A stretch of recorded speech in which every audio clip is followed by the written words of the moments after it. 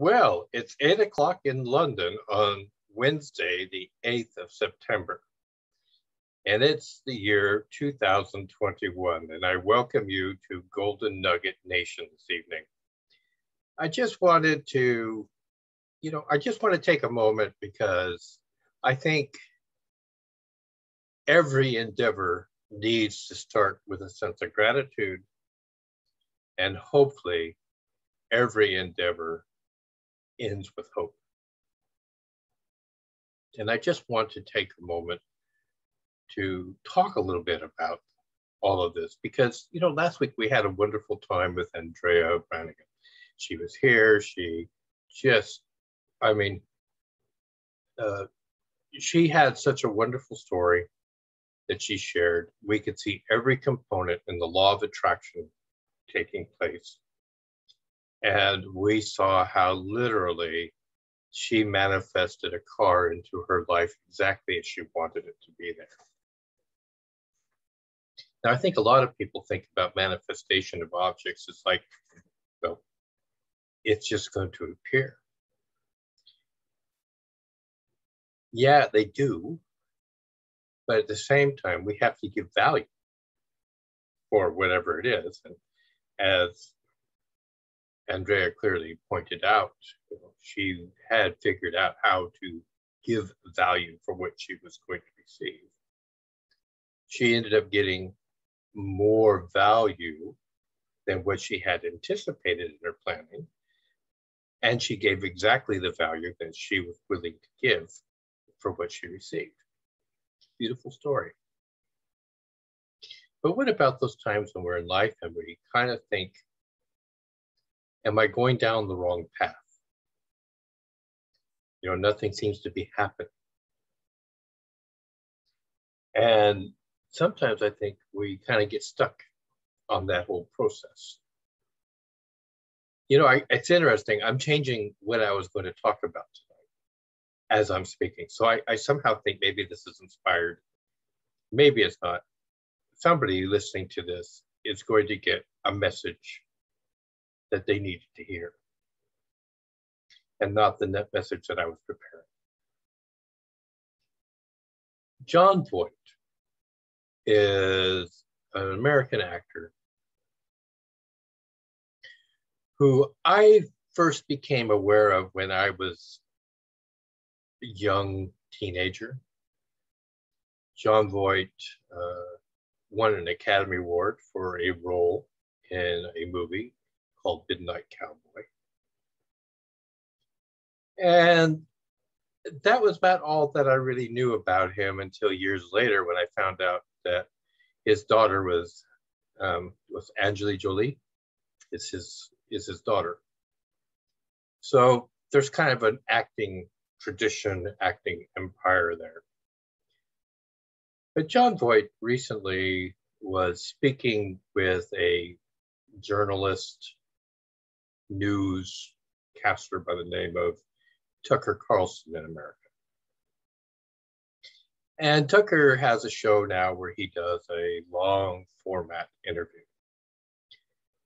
And Jon Voight came to speak to him because one of the things that he wanted to talk about was the fact that Jon Voight is very conservative in his politics in a environment, Hollywood, that seems to disenfranchise and cancel out people who are conservative. And he was asking Jon Voight about, what was it like to get the role of Midnight Cowboy? Now, Jon Voight was pretty much an unknown before this time period. He had done a couple of bit pieces. He had been on Broadway and more often on off-Broadway doing plays. And when he was doing one of these Broadway plays, he was given the book about Midnight Cowboy. And the person said, you should really look at the part of the cowboy because I really think that would be you. And so he started realizing that there were a lot of similarities that he could really relate to this guy. And one of the things that he could relate to is that the guy was totally out of his element, which is what he felt being an actor in many ways, totally out of his element. But the other aspect that he could relate to is this guy had a real heart of gold. He had a lot of compassion for people. And John Voight felt that he had those qualities as well within himself. And on the day that I want to talk about with John Voight, John was talking about, it was a rainy Sunday. He went to a local market to buy some food. And when he came out, he saw the local drunk. Everybody knew the guy by name. They knew that he didn't really have a very good life. And John Voight's first thought was, he looks awful. He needs food. And of course, Voight is a struggling actor on his own. And he just talks to the guy for a minute and says, why don't you come with me? I'll take you home and I'll give you something to eat. So John Voight takes him into his house, gives him some couple sandwiches that he makes, and tells him, you just go ahead and eat that. And he continued having a conversation with the guy. No judgment, no passing anything about anything. And they had a conversation where he found out that the guy just, lost the love of his life, lost his job, started drinking too much, found that there were people who were there for him. And he would kind of like wander from location to location from time to time. But right now he was kind of like, nobody was available when John Voight found him. But somebody would be available in a couple hours and he could go over to their house. John received a phone call during this conversation with the guy, and it was the producer of the movie, Midnight Cowboy. And they said, John, we're down to 2 or 3 guys for the role. You keep surfacing up to the top. I just wanted to make sure, you're willing to make the commitment to stick with the whole film, to go through the whole process, because, you've never been in any kind of starring role before. You're kind of an unknown. We're not really sure about you. And John Voight is talking to these people, and they actually started like, do you think you can have the heart, the compassion of this guy? And John Voight said, well, sure, I'm absolutely certain I can. And the end of the call was, John, is it possible for you to come over here, be here about an hour or so, and we can talk some more? He said, I just want to see you one last time before I make a decision. And so John told this guy, he says, look, he says, it's still raining, it's still miserable. You told me you got a couple hours before somebody comes in. He says, if you just close the door behind you when you leave, and if you want some more food, go ahead and have it. And John Voight took off, got a cab, went to this producer's house, had a meeting with him. And John Voight got up to leave, and the guy said, wait a minute, John, I want you to do the role. I don't know why, but when I was talking to you on the phone, I just felt like you did have the heart, you did have the compassion for the role. And John Voight said, I thought about that many, many times, because that movie changed my life. I got an Academy Award for the role. He says, I was a young actor. He said, it was my first really major movie. He says, I was only 28 years of age, and I won an Academy Award for that role. And he says, of course, I couldn't have done it without Dustin Hoffman. He said, playing against Dustin Hoffman made me even a better actor than what I was. And he said, but I thought about, why did that phone call, when I was taking care of the drunk man, send such a vibration through the phone lines, that I had the heart, that I had the compassion that this role would take? And he says, because I was practicing compassion for this man at that exact moment. He says, I think it vibrated through the lungs. And in the Golden Nugget Nation, this is something we have to keep in mind. We have to be vibrating at the level of what it is we want to attract. And it has to be in all aspects of our life. John Voight did not just say, I'm going to be compassionate today with this guy. He was compassionate all the time. Now, as his life progresses, I mean, he's like everybody else. He made mistakes in his life, made some bad choices, got some bad roles, ended on the out list or the in list, you know, however things work out in that industry. Things weren't going very well in his life at one point, and he started really contemplating maybe he should just end his life. And he was talking about how one afternoon, all alone, he asked out loud, is this what it's supposed to be like? Is this what life is all about? And he said he heard a voice with the most beautiful resonance to it, as if it was standing right next to him and said, life is supposed to be hard. And you know, we as entrepreneurs oftentimes think, you know, it should be easier than this. We play comparison games. We look at other entrepreneurs. They don't seem to be struggling exactly like we do. But oftentimes we don't see their struggles. They're so positive. They're at such a high vibration that where they're struggling is perhaps at a higher level than we'll ever understand at this moment in time.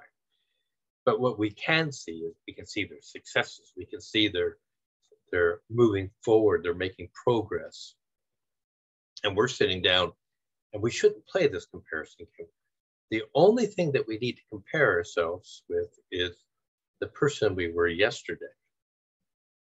Am I a better version of that person today? Am I doing more of what my why is telling me I need to do so that I can move towards that goal, that dream? I want to tell you about a person I know personally, Donald. Donald had failed in business 2 or 3 times. His backup plan was to be a military officer. He was a pilot. And so he exited the military a couple of times and tried to go into business and failed. And rarely do they take officers back after one time out. He was out twice. And so they brought him back in with the understanding that he would never achieve a very high rank. He would just be a lieutenant colonel maximum for the rest of his career, no matter how brilliant he was. He was a very smart man. And when he started getting towards the end of his time in service, knowing that he would never see anything higher, having been a lieutenant colonel, I mean, he had when he was a major, they had skipped his promotion 2 or 3 times. And if he was skipped one more time, he would be put out at that level. And he wouldn't have gotten the 20-year retirement. And he was really quite nervous about that. But the story is that some very high-ranking officer wrote to the promotion board and talked about, yes, the guy has exited the service twice, and I've had the opportunity to be a commanding officer to this guy, and he is perhaps the finest officer I've ever worked with. He puts in diligent duties, and he actually made my life easier as a commander because he was willing to come in and take on more responsibilities. And he's the kind of man that I'd be glad to endorse. So he ended up becoming a lieutenant colonel. He ended up having his 20 years. And as I say, towards the end of the 20 years, he had a large family, and he realized that the retirement income that he was going to receive was never going to be enough for his family. So he started looking for opportunities, possibilities. He was on his days off, he was substitute teaching in a local high school. It made some money, but it wasn't anything that satisfied him, and he felt like an overglorified babysitter with children who knew that they could misbehave today because in the end, he's just a substitute teacher. They didn't really want to learn from him. Then he realized he came from a family of builders. He had learned from his father how to be a carpenter. And so he found some building crews that were building, custom houses, got involved with that. And he enjoyed getting back into the carpentry and doing that work. But he also realized, again, unless he was actually running a company and had his own crews and was making the bids, etc., things that he didn't really have interest in, he was never going to make the kind of money or have the lifestyle that he wanted to achieve. He had a base, he just wasn't going to be that far above it. And he was getting older, and in 10 years' time, would he just be wore out from all of this hard labor that carpentry was all about?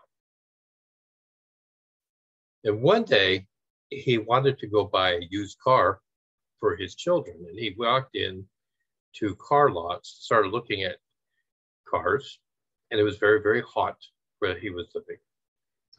And Don noticed that every used car seemed to have a cracked dashboard, every single one of them. And he finally asked about this. Oh yeah, the sun is so hot here. When people leave their windows closed, sometimes inside the car can get up to almost 175 degrees. So you're talking, like 70 degrees inside Celsius. And the dashboards expand and they crack because metal doesn't give way, and so they bend up or they bend down or whatever they're going to do when they expand, and it cracks, and it cracks the vinyl that they put on it. Leather didn't really crack, but nobody puts leather on. They all just put vinyl to make it look like it. And so he got the idea. He said, what if you got carpet and put it on? And so he started making patterns of these dashboards, and he started trying on carpet. And he found that some carpet just wasn't right quality, it would fade. And he noticed that, the carpet at the bottom of a car, that you put your feet on, never seems to fade. The carpet that they use when they put it in the back of the back window on that little shelf, that never seems to fade. And so he started finding out who manufactured that carpet. He started finding that there were companies that had huge remnants because a model year would end, the color would change slightly, and they would have this carpet that was of no use to anybody now in the manufacturing industry. And he found that he could buy it rather cheaply. And so he started making replacement dashboard mats. It's just him and his son-in-law on his days off would come in and help him out. And they made patterns for over 7,000 different kinds of cars, every model, make, upgrade, etc. And as he started putting out more of these dashboard covers, he would invest the money back into whatever he was doing and would buy more of the remnant carpet, etc. And in about 3 years' time, he had about 30 people working for him. And he had 3 salesmen that were taking different parts of the country. And he had dealerships and independent buyers and auto parts suppliers that were selling his product. And everybody was very happy, and the company started to grow. But he never made enough money that he could actually pay himself. He was paying everybody else. He was, and when extra money existed, it was just an investment in the company. He was living off of his military pension. 7 years in,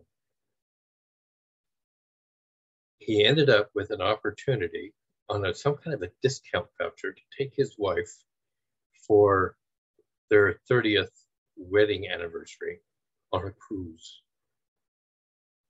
And so he was able to get on a cruise for like 20% of the actual cost. It was a 4-day cruise. They drove. He couldn't even afford to fly out to where to meet the ship. They just went to LA, I think, in the car, drove overnight, parked it someplace, took a bus in to get to the cruise ship, got on the cruise ship, went south to Mexico, and then back. Just a 4-day cruise. That was the only holiday in 7 years that he actually took with his wife. He always sent his children on holiday with the wife. He had bought a large van so that they could go places, see things. And oftentimes he would mention to me, you know, Gary, I just really wish I could go on the holidays I provide for my family. 10 years into this, and suddenly somebody went to sue him. They were claiming that he had stolen their patented item. He had. I mean, this is letters from a lawyer saying, you know, we have a patent on what you're doing. We called our product Dash Guard. You called your product Dash Mat. You know, I mean, that kind of thing. Those aren't the real names, but that's, you know, kind of like what's going on. Your logo looks very close to our logo. All this kind of, you stole our product. You stole everything. We started 6 months before you. Da da da da da. Well, you know, lawsuits cost a lot of money, and he had to kind of defend himself. And he was thinking, well, maybe I should quit. Maybe I should give up. I've never really made any money out of this. I mean, I'm paying payroll to people. There's a lot of families that are supported by this now. I just don't know what to do on this. And he was in this, do I give up mode? Am I going the wrong path? Because he was receiving cease and desist orders from this lawyer to stop what he was doing. And so he sat down and said, you know, I did everything right. We did a registration search across the entire country. We went to every state registrar of businesses with our name to see if we were close or crossing over somebody else's. We told them what our products were all about.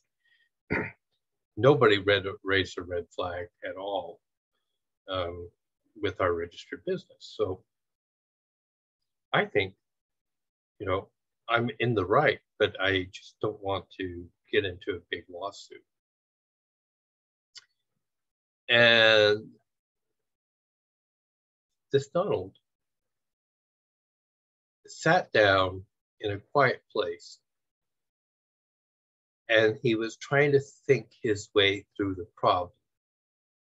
Should he fold his business? Because he couldn't make an offer. He didn't have the money to make an offer to try to buy the other guy's rights, or to, I mean, it was only really to fold. And in the process of sitting there, he received a phone call from a retired now JAG officer. And that man said, you know, Don, I don't know why, but you came into my mind last night and I can't get you out. I'm calling you up. Is there anything I can do to help you? And so Don told him about what he was going through. And the guy says, send him to me. So he sent all the paperwork to this gentleman, who made a few phone calls, who did a little bit of due diligence that, you know, as a lawyer, he probably knew how to do, but Don had no clue about it all. He came back to Don. He says, it's a scam, Don. They're basically stealing your thing and trying to make it their own. They never registered their company for 5 years, if it even existed, but you were registered as a company way back then. They never tried to trademark their thing. In fact, they were counseled out 3 or 4 times on the trademark because it nearly cost yours. And so that's why they sent you the cease and desist. He says, we can sue them. What do you want to do? And I said, would you please just tell them to cease and desist, or I will sue them. Well, they vanished overnight. Long story short, at this point, 2 years later, we're now talking, he's 10 years in business, 10 years, he's 12 years in business. All of a sudden, overnight, he's a multimillionaire. He's got 400 people working for him. He's got a factory of 40,000 square feet producing these things. And now he has a major distributing company coming in and saying to him, we would like to buy your operation. And Don's sitting there thinking, well, what's my company worth? He's looking at the amount of sales that they make, probably making about 15, 20 million a year in sales. He doesn't know what to value his company, doesn't have a clue. And this firm walked over to him and said, 600 million, we will buy the whole thing and we'll absorb all your debt. Done deal.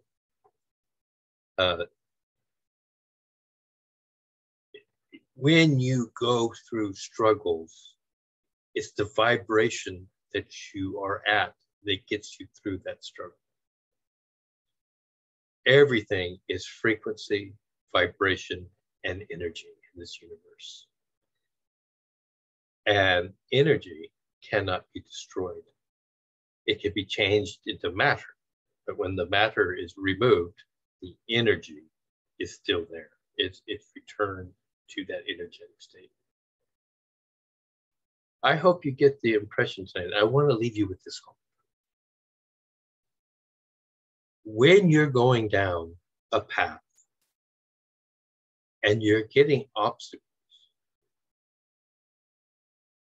and there are no solutions, there are no guidances, there are no anything, and you've asked for help and you're at a wall and you can't get through it, you can't get around it, you can't get over it, you can't get under it. Maybe that's a signal that you're going the wrong way, my child, from the universe. But when you're going the right way, you will have obstacles, but you will find there's a way through. Anybody who's read the Harry Potter books knows there's a line in the books where Dumbledore says, when anybody needs help at Hogwarts, it's here to find. They will find it.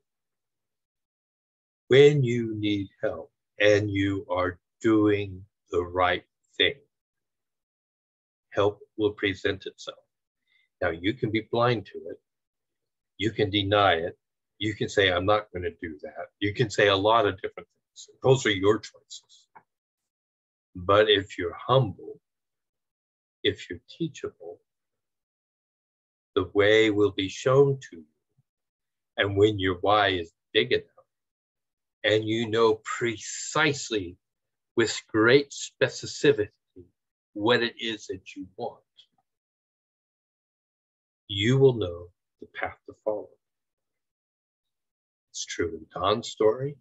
It's true in Andrea's story last week. It's just true in life. And John Boyd points that out. You know, when he wondered, why is this so hard? Because it's supposed to be hard. You wouldn't appreciate it any other way. Sometimes it's an easy thing. Sometimes the universe just wants you to get started in the right direction. It seems pretty easy, and then all of a sudden you start getting the hard. And that's when people quit because they, it's just too hard. Life is hard work. Being an entrepreneur is hard work. But the hope is keep your vibration up. Keep that attitude of gratitude. Keep your focus and your vision on the end of what it is that you want, and have that massive how. Have that massive how. That how that will drive you. That how that makes you cry at night because you don't have it yet. just follow the path. You will get there. Every entrepreneur does. And you may be going down the wrong path right now. And if you are, just get on the right one. There are many roads to the top of Mount Fuji. Just get on the one that's meant for you. Thank you very much. Lovely talking to you. Nugget Nation, you are in the right place. This is your time. And for whoever this message was meant for tonight, hear it, live it, become it. Raise your vibration to be who you were always meant to be. Thank you all. Have a great night. See you next week.